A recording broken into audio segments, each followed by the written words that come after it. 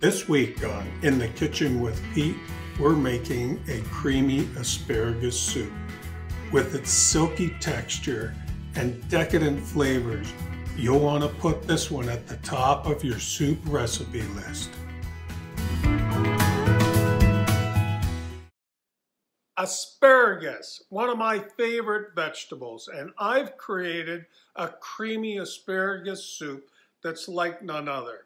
I add some fresh ingredients like garlic and dill and lemon. It is so delicious. If you're going to make enough for a gang, you might want to make 2 batches. This makes enough for about 4 small appetizer servings or a couple of big bowls. You're gonna love it. Let's get to it. For the grocery list, we'll need a bunch of asparagus, a couple of cloves of garlic, some fresh lemon, some onions, some fresh parmesan, fresh dill, butter, some flour, 35% whipping cream, some chicken broth, and salt and pepper to taste.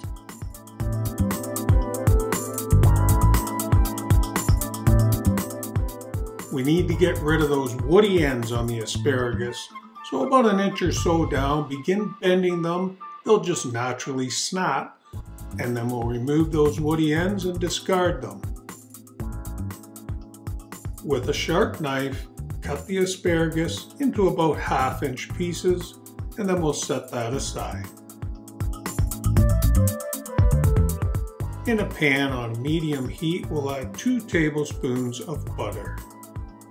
And then we'll add 1/4 cup of finely diced onions. We'll cook until they're soft, about 5 minutes. We're not looking to brown them.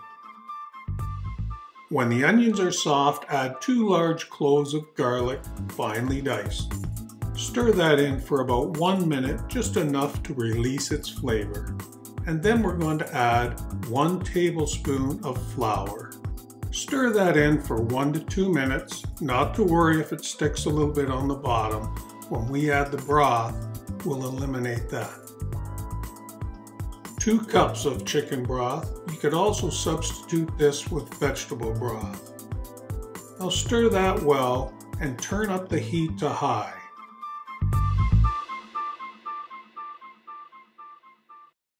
Now we can add our asparagus, and we're going to cook that 7 to 8 minutes until it's fork tender. Using a fork, pierce one of the pieces of asparagus to ensure that it's tender. We're not done with our flavors yet. 2 tablespoons of chopped fresh dill, 2 tablespoons of fresh lemon juice, and 1/2 cup of fresh grated parmesan.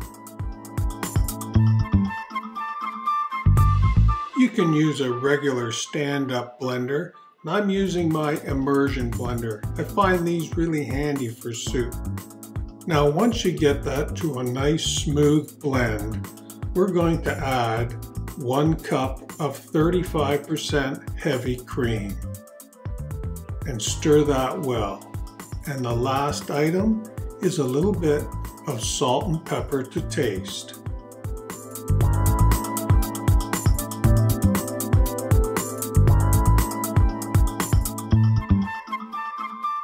I think I better give that a taste.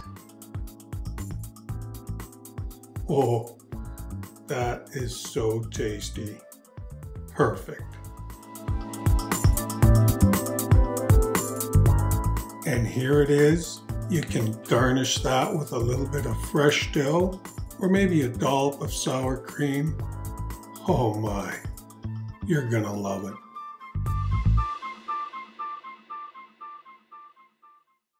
Well, that was another simple and delicious recipe. I hope you get to try it out with your friends and family. And if you like it, I have over 150 recipes on YouTube to date.